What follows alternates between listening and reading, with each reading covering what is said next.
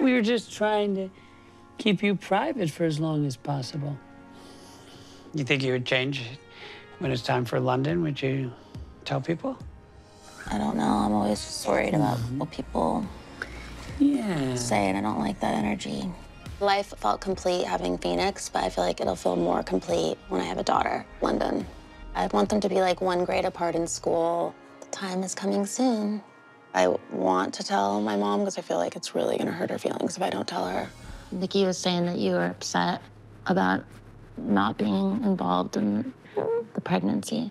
When the next one comes, I definitely want to be part of it. And I would feel hurt.